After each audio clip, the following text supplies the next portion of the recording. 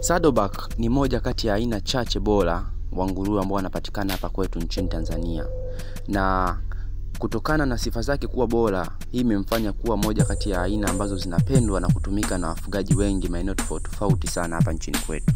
Sasa leo kwa kifupi nitaelezea ni jinsi gani unaweza kumtambua huyu Saddleback na ni sifa zake zipi ambazo zinamfanya kuwa aina ya nguruwe bora ukilinganisha na zingine, au kuwa na sifa ambazo ni adimu kuzipata ukikompea na aina zingine za nguruwe. Kitu cha kwanza ambacho kinaweza kukufanya wewe ukagundua kwamba nguruwe huyu ni aina ya Saddleback, kwanza huwa ni mfupi na ni mweusi mwili mzima, lakini shingoni kwake huwa na mkanda mweupe unaozunguka shingoni kwake. Kwa hiyo ni sifa ya kwanza ya Saddleback. Lakini kitu cha pili, huwa Saddleback ana mgongo ambao umepinda ukilinganisha na nguruwe wengine, kwamba wao wengi wamenyoka, yeye mgongo wake umepinda kidogo kama upinde. Lakini pia huwa na masikio ambayo ni makubwa na yamelala. Kwa hiyo ni sababu pia ya pili inaweza kufanya wewe mfugaji ukatambua kwamba aina hii ni ya Saddleback. Sasa ni sifa zipi ambazo zinaweza zikafanya kwamba huyu Saddleback akawa ni aina moja bora ambayo ikakufanya wewe mfugaji ukamtumia katika uzalishaji wao? Kwanza, huwa ni mstahimilivu sana wa magonjwa. Ina maana yeye kupata magonjwa huwa sio rahisi. Na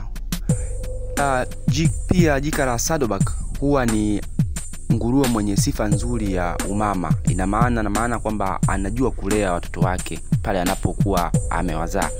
Lakini pia licha ya kuwa mama mzuri, nguruwe aina Saddleback ni moja kati ya nguruwe ambao wanatoa watoto wengi au wanazaa watoto wengi.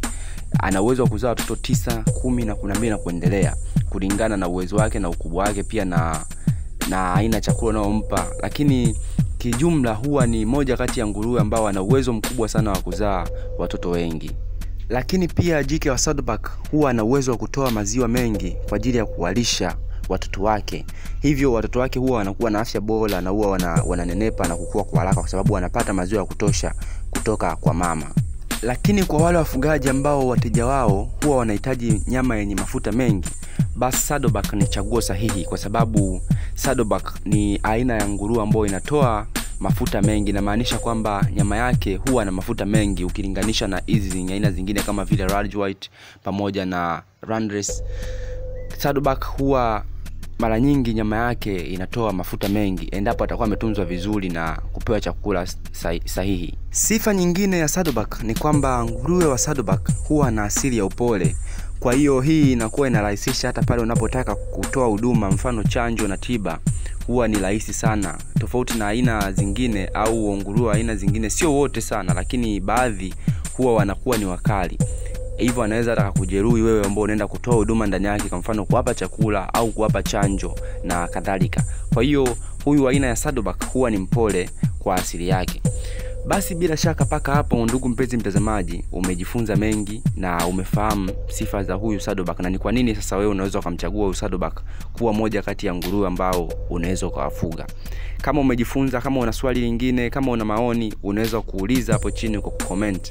Lakini pia unaweza kutuambia ni kitu gani pia unapenda tukiongelee au tukielezee.